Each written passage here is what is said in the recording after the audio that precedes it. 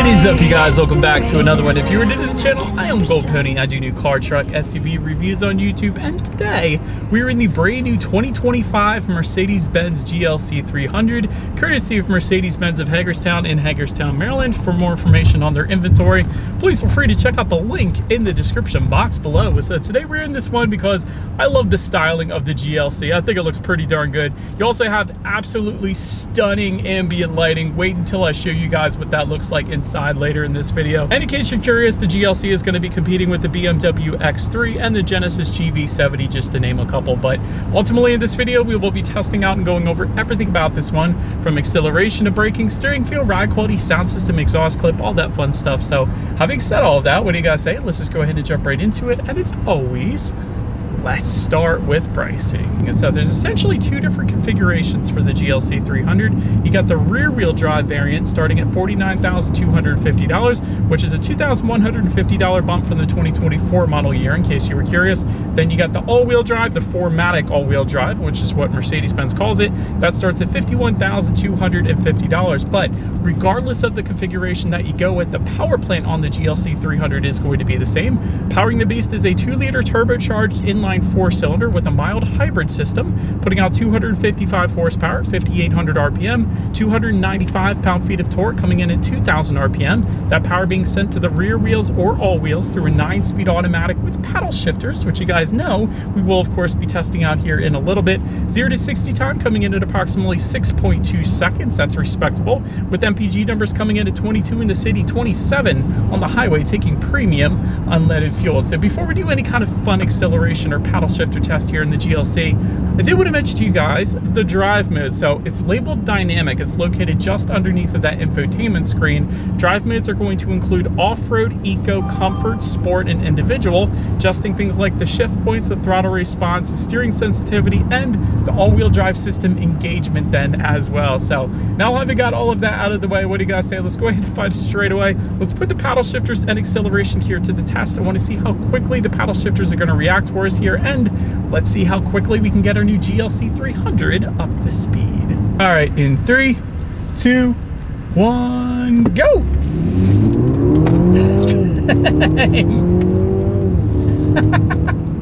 That's quite brilliant.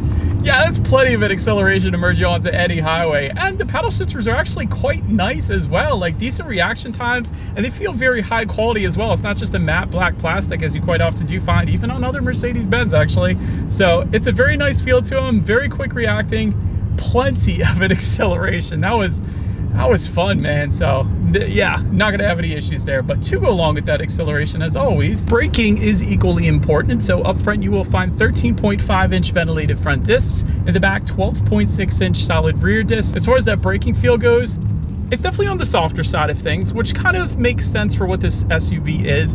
It's not necessarily a performance SUV, so you're not going to find that firm braking feel, but it definitely brakes more like a luxury vehicle, which is what the GLC 300 is. So I don't have any issues with it. But then touching on suspension and handling, of course, you're going to find a 4-wheel independent suspension, but to my surprise, actually, an adaptive variable suspension does come standard on the GLC 300. You guys know I love that, because that essentially monitors each shock absorber individually, not only adjusting to the road imperfections, giving you a smoother ride, but also tightening up that suspension during heavy cornering, giving you better handling as well. So giving you the best of both worlds. You gotta love that. So as far as ride quality goes, in my short little test drive here today, it's been 100% on point. So definitely not having any issues there. As far as steering feel goes, it does adjust dependent upon the drive mode that you put it in. So when you have it in that sport driving mode, it's going to be a much heavier feel to it. And then when you take it out of that sport driving mode, put it back in comfort here, it's going to loosen up. So it's kind of got something for everybody. I'll just put it that way, which is definitely a good thing.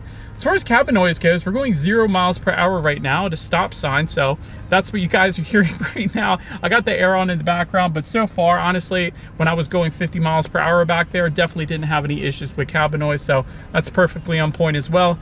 And touching on rear visibility, looking out my rear view mirror, you definitely shouldn't have any issues there. I can see fine out the back there. But on top of that, touching on forward visibility a little bit, rain sensing windshield wipers actually do come standard on the GLC 300. So definitely a big fan of that. Whenever this thing detects any kind of mist or rainfall, it's going to automatically turn on those windshield wipers for you. So just one less thing you got to worry about, kind of like automatic headlights. But that pretty much rounds out the performance segment of this review, you guys. Let's now go ahead and take a look at the exterior of our brand new 2025 Mercedes-Benz GLC 300. All right, so here she is, you guys, the new 2025 Mercedes-Benz GLC 300, finished in black. Yes, that is the exact exterior color name that Mercedes-Benz went with for this one. So who would have thought? But as always, let's go ahead and start with where the GLC is made. Taking a look at the VIN, first character is the letter W, indicating that the GLC 300 is built and assembled in Germany, as it should be. But starting up front, you're going to find a single horizontal bar on that front grille that does come standard. However, there is something called an AMG line package. It goes for a little over $3,000. That's going to give you that diamond block front grille, also a unique front face and a lot more gloss black accents as opposed to the aluminum trim accents. So do want to differentiate that because we do have the AMG line package with us here today.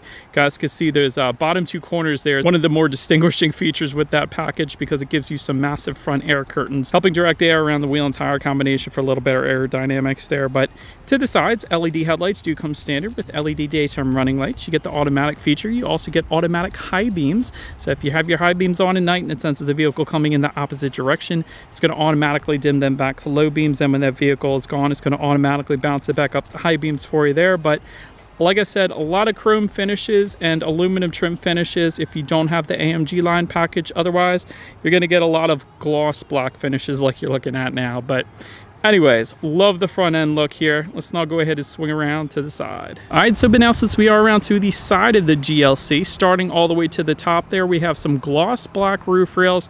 However, of course, they'll be finished in aluminum if you don't go with the AMG line, of course.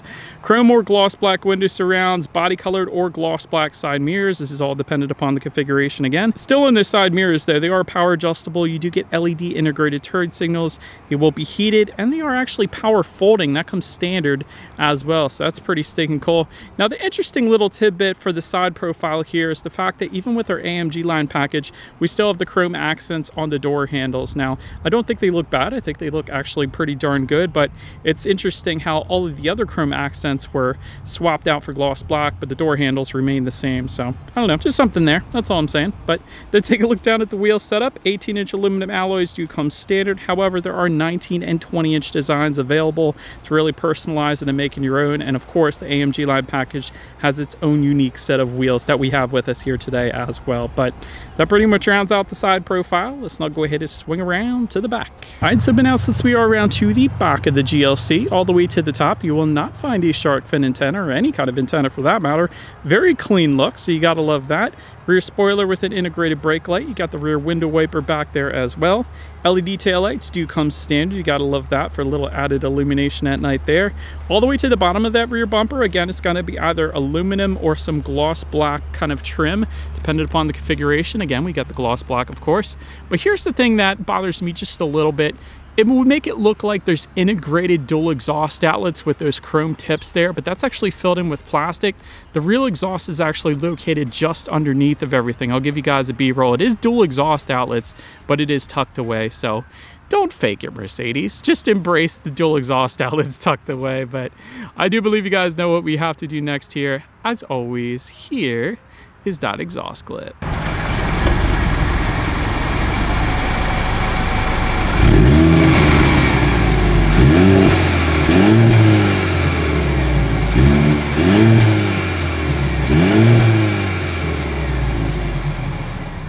Alright, so now since we are around to the back of the GLC, when it comes to opening that rear tailgate, it actually is a power tailgate that does come standard for whatever configuration you go with. So That's pretty stinking cool. There is a button on the key fob. There's a rubberized button on the tailgate itself then as well. But once opened up, cargo capacity comes in at 21.9 cubic feet. If that was not enough space, there is a 40-20-40 split, meaning the rear seats fold down pretty darn flat, bumping that up to 59.3 cubic feet. There is a 12-volt power outlet back there. And by the way, before I forget, there's actually a button in the cargo area to fold those rear seats down if you want a little added convenience there. You got an elastic strap back there to hold things in place. There's some chrome tie-down anchors as well. A little bit of netted storage there in the back corner. Grocery bag hooks. You got a cargo cover. Then if you were to lift up underneath of that cargo floor, you will find a spare tire, which you guys know I always love to say. But then make your way up to the rear legroom. That comes in at 37.4 inches. For reference, I'm an even 6 feet tall. This is how much space I had in the rear seats there. Rear center armrest with a phone and cup holders does come standard. This is one that originally got me. The way that works is if you press the rear cup holders all the way in, it's going to pop out with a phone holder. But if you press it in then just a little bit and then let it go, that's where you get your cup holders. So in case anybody was curious how that works, because that one is a little bit tricky. Rear ventilation just in front of those rear passengers, and you got a little bit of storage under there then as well. But then make your way up to the front seats, power adjustable front seats with memory settings for up to 3 different drivers and 3 different passengers. That's something you don't always find, so that's pretty stinking cool.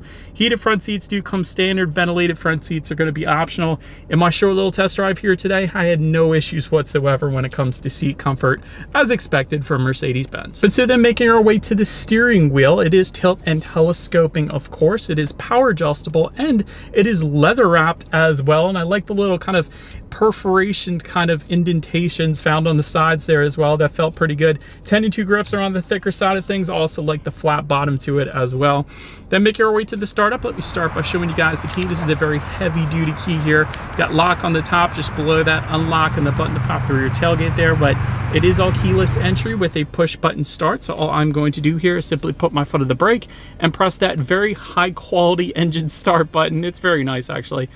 Located just to the left of the infotainment screen. And so once started up, you're looking at a 12.3 inch digital gauge cluster, and it's amazing. So there's a home button on the left hand side of the steering wheel. If you press that, you have all sorts of different loadouts. You have sport, classic, you can do a full navigation setup up there if you wanted to, and there's a nice little off-road setup you could do as well. So I'm just going to leave it on classic for now because it kind of matches our ambient lighting, but definitely a very nice looking gauge cluster. Digital speedometer, how many miles you have left until you hit empty, outside temperature, everything you need up there. But then making our way to overall interior quality, there's a dual pane panoramic moonroof that comes standard on the GLC 300. You gotta love that. Frameless rear view mirror with HomeLink controls for up to 3 different garage doors as well. That's very nice. Plenty of different wood trims are going to be available for this one. That's going to be located kind of just above the passenger side glove box and surrounding the infotainment screen, and it's a matte texturized wood, so big fan of that. Got a wireless phone charger located just in front of the cup holders here. 64 colors of ambient lighting, and let me show you guys. I took it through the car wash, so I wanted to get a couple shots of the ambient lighting. It's phenomenal. I think the only thing that would beat it on when it comes to ambient lighting is that new Sony Affiliate that's not out yet. But this ambient lighting is 100% on point. I absolutely love it. But anyways, just behind the wireless phone charger, you have a couple cup holders, and then within the center armrest, there's a decent amount of storage in there. Actually got a little tray up top and a little bit of LED lighting located in there as well, along with the USB charging port. But overall, as far as the interior quality goes, everything is absolutely phenomenal as expected from Mercedes-Benz. A lot of very high quality finishes as expected. But now let's go ahead and take a look at the infotainment screen. You're looking at an 11.9 inch portrait style touchscreen display. Gotta love that. Bluetooth and audio streaming coming standard. Android Auto, Apple CarPlay. You got factory navigation system up there as well. You can check out your climate control settings, as I have been doing when I started this drive. Ambient lighting settings is up there as well. You can actually check out some off-road statistics up there too, which is kind of cool, along with your radio information, of course. So when it comes to the sound system, it is a Burmester 3D surround sound system that comes standard. So having said that, what do you guys say? Let's go ahead and turn on the radio. Let's see what we got playing today, and let's test out the clarity of this one. There's hope in the Jesus way. A lot of really deep bass going on in the background. I love that. It almost made it feel like you were in a concert. So that was really, really good. That was a really nice sound system for sure. But last thing I wanted to mention to you guys on the infotainment screen is when you do put the GLC in reverse, you will find a rear view camera coming stated across the board. That panoramic view monitor, that's going to be optional there to the left, but that gives you that bird's eye view, which is always going to lead us into safety. And so to start, front side curtain airbags do come standard. You got a driver's knee airbag up front as well. In the back, you're going to have latch, aka lower anchors and tethers for children for the rear car seats, rear child door locks, tire pressure monitoring system, but also coming standard, a collision mitigation braking system, driver attention monitoring system, Parktronic with active park assist. That is an amazing system with any Mercedes-Benz, by the way. Active brake assist, autonomous emergency braking, blind spot assist, and Mercedes-Benz emergency call service. The way that works is if you were to get into an accident, the airbags deploy, the car is actually going to call you and ask you if you need an ambulance or the police or whatever the case. So amazing safety feature right there too. But overall, when it comes to my final thoughts here of the GLC, excellent interior quality, specifically the wood trim and the ambient lighting. Absolutely phenomenal with any Mercedes, really. Even the aluminum speaker covers are just very high quality. But park assist is great, like I was just saying. The ride quality is amazing because of that adaptive damping suspension. Braking feel is a bit soft. That's maybe one thing I would kind of adjust a little bit if I were Mercedes-Benz. I mean, it is a luxury braking feel. It is kind of to be expected here, but just a little more bite, I think, would do good for me at least. And the other thing is, this thing can get very pricey very quick, so just keep an eye out for that because there's a lot of options to really customize this one and make it your own, which means it could easily jump up thousands of dollars. But anyways, that's about it for this one, you guys. Thank you so much for watching. Feel free to follow me on social media at the bottom of the screen. If you wanted to see what's coming next on the channel before it gets to YouTube, be sure to hit the subscribe and the bell notification button if you're into new car reviews. That is what we do here on this channel after all. Do appreciate you guys watching more than you know. I will see you guys all in the next video. Stay gold.